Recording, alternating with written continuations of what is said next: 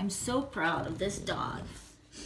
It's been 7 months, and when I first brought him home, if I would reach my hand in the kennel when I put the food down, he would growl.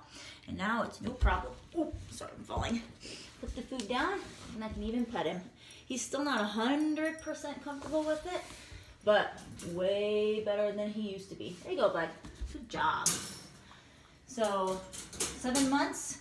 I mean, obviously, it hasn't taken that long, but I get a lot of calls from people who have adopted new dogs or in foster homes, and they call me about resource guarding or aggression issues, and it's really hard for them to see the future.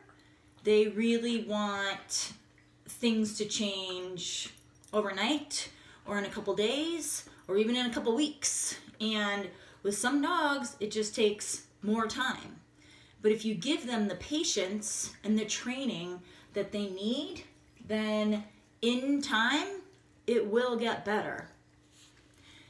I just thought I would show that video because it is hard to be patient. Really, really, really hard. But so worth it. See, he's uncomfortable now. I'm sitting here, licking his lips, looking at me. So he's definitely still a little uncomfortable. We're not 100% there yet. Oh, there he bends down to eat, which is really good. Yeah, good boy, bud. Good job. Good job.